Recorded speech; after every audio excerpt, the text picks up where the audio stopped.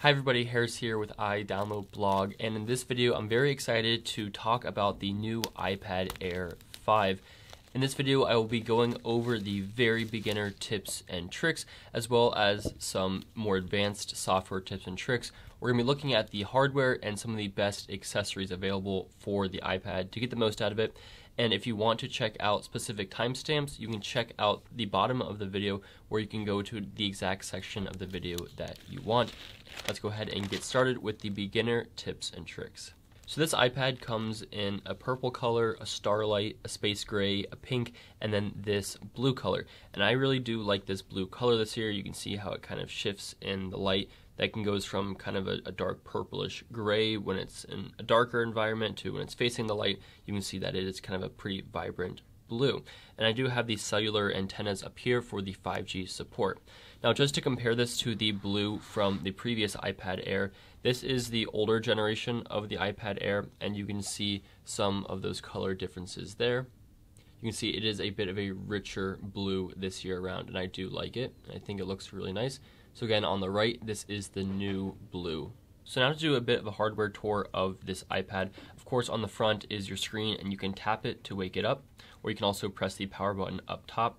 And of course, you just lay your fingerprint on the iPad, and it will unlock just like that. Now we have speakers and microphone at the top of the device, and on the right hand side you have your volume buttons, and these volume buttons are like the new iPad mini insofar as they will rotate as your device rotates. So the up volume button will always be the right one or the top one depending on your orientation. So if you have your iPad upside down, it will be the top button to do volume up, or if you have it right side up, again it'll be that top button. If you have it on its side, it'll be the right hand button. So the buttons do switch as you rotate your device, so you just always have to use the rightmost or top button depending on which orientation your iPad is. It's a little confusing to get used to at first. Then on the side you have your magnet for the Apple Pencil, so that if you get the Apple Pencil 2 or one of the third-party ones that I'll talk about that are cheaper, you can magnetically attach it to the side of your iPad. And at the bottom you have your charging port, and this is USB Type-C, and then you have a couple more speakers as well. And on the back you have your 12 megapixel camera as well as a microphone beneath that. So if you have your iPad unlocked, you swipe up to get home and you can type in your passcode or use the fingerprint scanner. Now when you are in an application, again, you just swipe up to go to your home screen. Again, just swipe up, but you can also use multi-touch fingers. You can do 4 fingers to close an application. Now if you want to get back and forth between recent applications, you're going to swipe right and left, just like this, and you can get back and forth between different applications very easily. Now if you want to see all of your recent applications, you swipe up like you're going home, but this time you hold a little bit, you give it a little bit of delay, and it will show you your recent applications. There you can go to a recent application. You can also very easily drag 2 apps on top of each other, and now you have multitasking, and that will create a new multi-window mode, and you can adjust it like this. So again, you swipe up, and if you need to close an application, you can swipe up and it will force close that application. If you want to get into your quick controls, such as for brightness, Bluetooth, and more, you swipe down from the top right, and there you have your volume, you have your brightness, you have do not disturb, orientation lock, things like that. And if you tap and hold on these, you can expand it and get personal hotspot as well as AirDrop. Now if you want to customize and add more shortcuts to this control center, you can go into settings and control center, and you can add whatever you want. And there's some really nice ones such as low power mode if your battery is getting low, or screen recording if you want to record your screen. If you want to take a screenshot, you're going to hold down the power button and the top volume button at the same time, and there will be a screenshot. And then you can tap on the screenshot and you have several options. You can click the share button right here if you want to send it to somebody. You can also use Apple's live text photo, and you can copy and paste or look up or translate text that is in here. So if you had like a link or an email address, you could screenshot it and then highlight it and copy and paste it. Or you can also click the markup button, and there you can use the highlighter to circle something and then share it via an email or whatever the context may be. And then you have the option of clicking done, and you can save it or you can delete it. Now if you want to power off your iPad, what you do is hold down the top volume button and the power button at the same time for a few seconds, and there it will give you the slide to power off option. Now, if your iPad is unresponsive and you need to force restart it, which I don't advise you do often, but if you ever need to, you press the top volume button, the bottom volume button, and then you hold the power button for several seconds until your iPad force restarts. So if it's ever frozen, that's what you can do. When you're on your home screen, of course, you go back and forth between your recent applications, and you also have your app library, which is where all of your apps exist, and you can tap and hold to drag one of these out to one of your home screens just like that.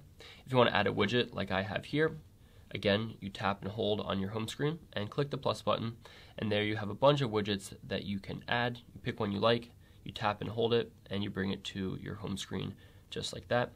If you don't want a widget or an app, you can hold it and click remove, just like that. Now from your home screen, if you swipe down, you can get into Spotlight, which is a really great tool, and this allows you to search for basically anything. You can search for an app, a contact, a location, a song, anything.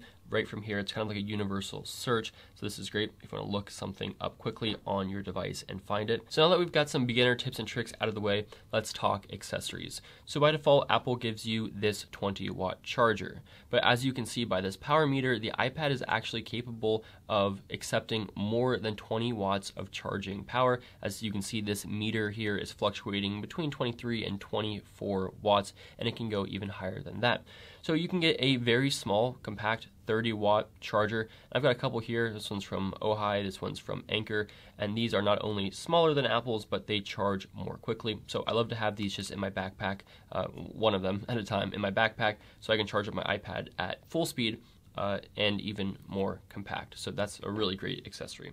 Now, of course, there's also stylus options, and I have several here. So you can go with the Apple Pencil 2, which is going to run you between $100 and $130 depending on sales. It's amazing. It attaches magnetically, works super well, and it charges from your iPad. Has the double tap feature. It's great. If you want to go cheaper, you can get the Logitech Crayon. It doesn't have the magnet, doesn't have the double tap feature, doesn't have the automatic charging. You have to plug it in, and uses the same type of tip that the Apple Pencil uses as well. So it's going to feel very, very similar, and you can get this between $60 and $70, and I'll leave a link down in the description. Or if you want to go even cheaper, right, this is a $35 one from Panoval. It charges via USB-C. It does add the magnet for attaching to the iPad and has a very similar writing experience as these two, but just for $35. So it is not quite as nice or responsive as the Apple Pencil, but it's basically 90% as good, and I've covered this in a video that you can check out. So these are three great options. If you want to go for the best, go Apple Pencil. If you want to go medium, go Logitech Crayon, but honestly, my preference would be either the most expensive or the cheapest. Both have the magnets and they both write really well. And if you do use the Apple Pencil, you can swipe up from the bottom for a quick note, or you can screenshot by dragging in from the left-hand corner as well. So that's pretty nice. There's also keyboard cases that you can get for your iPad. Of course, you can get Apple's Magic Keyboard. So this one is fantastic. It has a trackpad and a really good keyboard, and it comes in both black and white. So whichever color you want, that can go with your iPad, and this works super, super well, and it kind of has a floating, levitating effect to the side. The only downside is that it is certainly pretty heavy and pretty thick when you're using it with your iPad, as well as it has the cutout for the iPad Pro, so it looks a little awkward with the iPad Air's camera, but this is a really great keyboard. It's just a little bit expensive. But when I checked yesterday, actually, this white one was on sale on Amazon. Now, if you want a keyboard case from Apple, but you want to save some money and maybe have something that isn't as bulky, they have, instead of the Magic Keyboard, they have the Smart Keyboard Folio. This one is obviously quite thin, right? Has the right camera bump, and it folds into two typing positions. Kind of the downside to this is that it obviously doesn't have the trackpad that this one does right here, and it also has a very different typing experience. This has a much more fabric key feel versus the very nice clicky plastic key feel of the other keyboard case. Now there's also a third option of Logitech's Combo Touch Case, which kind of combines the best of both worlds. So it offers you a protective shell. As you can see, it's kind of a full case, but then you also have a removable keyboard that you can attach to it, and it has a very large trackpad a great keyboard and a really nice function row up top, and then a kickstand up back. This is a bit bulkier and you can't use the iPad bare. It's always going to have this case on it, but it's really nice if you do want to go for something a little bit more protective and that has a function row. This is a great option as well from Logitech. Now if you want something just super slim and minimal, Apple does make their very simple folio. It's basically just two very thin pieces of fabric, and it's super slim and nice, but very expensive for what it offers. So it's a cool case, and it gives you a couple stand options as well, so you can put your iPad on a stand, but it's very expensive. Now next, in terms of mice and keyboard, you can use any Bluetooth mouse or keyboard with your iPad, or you could use a USB one if you use something like a USB hub and plug it in via the USB port. So you can use something like Apple's Magic Mouse and Magic Keyboard with your iPad. So if you don't want to use something like the Logitech Combo Touch or Apple's Magic Keyboard case, you can use a separate mouse and keyboard. Now my favorites would probably be Logitech's MX Anywhere 3 mouse or the Logitech Pebble, which is a super compact, really lightweight, and really quiet mouse. And you can use any keyboard as well, again, whether it be Apple's Magic Keyboard, or you can use Logitech's Keys to Go, which is a super thin, super portable keyboard. I don't personally love it because I just think that there isn't enough texture and feedback on the keys. I find it a little mushy, but I know a lot of people do like this keyboard, which is super compact and super portable, easy to throw in a bag. And finally, like I mentioned before, you can get USB-C hubs, and with this, plug this in. Now you can add USB or SD or even HDMI right to your iPad. I'll leave a link in the description for a couple hubs. You can also just use more simple single USB hubs to connect anything you want. So I use this sometimes if I'm connecting an SD card, obviously, or a microphone with the USB, and then I can launch voice memos on the iPad and get recording. So next I want to go into the software tips and tricks. This is going to be a big one. So the first one is a huge new feature that Apple brought with iPadOS 15.4 and macOS 12.3. So if you have a Mac running the latest Mac software, you can actually just put your iPad anywhere near your Mac, and you can share a single mouse and keyboard. So you can use your Mac's mouse and keyboard and just drag it off screen, and it'll automatically go to your iPad. I just made a video talking about this feature, so you can check out that for more details. That's a huge new feature with the iPad. Now next would be Center Stage, and this uses the new front-facing camera on your iPad, so you can see, you can get some really nice wide-angle shots if you want a wide-angle shot. But this also means in different applications such as Zoom or WebEx or FaceTime, you can use Center Stage so that when you're talking, you can move around the room a little bit and your iPad will follow you. If you go into your control center up top, you can see video effects, and here you can turn Center Stage on or off, as well as portrait mode. So if you're FaceTiming someone, you can turn on portrait mode to blur out the background. Sometimes you don't want Center Stage if you don't want the camera shifting around. If you have another person to your right or left, or just something that you don't want to show in the video, you might want to turn this off so that your iPad doesn't automatically shift away from the scene. Now another really great feature is live text, which I showed you a little bit before. You can screenshot anything, and from that you can copy and paste, but also works in things such as photos.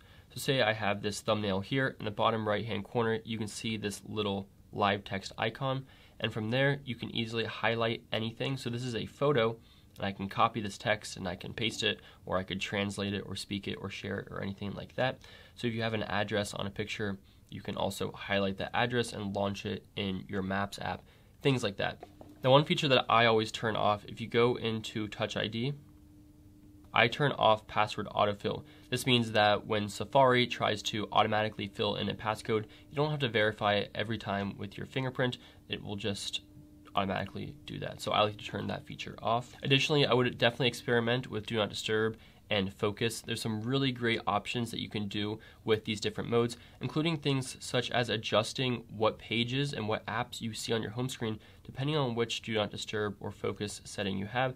And you can click the three little dots to the side of it and customize the settings. You can choose who can contact you, who can't contact you, whether or not you share, whether it shows you notifications at all, stuff like that.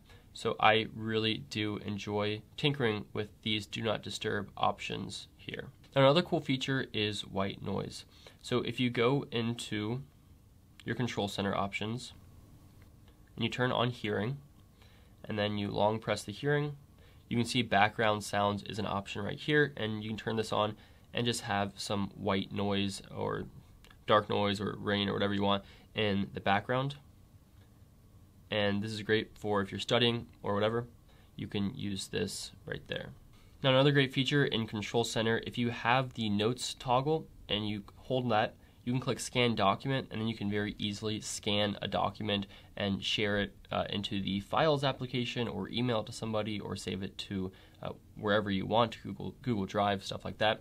And I made a video talking about that, which you can check out. And then finally, multitasking has gotten really good. So when you're in an application, you click the three dots at the top, and there you can very easily make it full screen, you can make it split screen, or you can put it to the side. So let's do split screen. Then I choose another application I want to open, we'll say Twitter. And just like that, I have two apps side by side. If I want either of these to go to the side, I can click that, and then I just have an app to the side.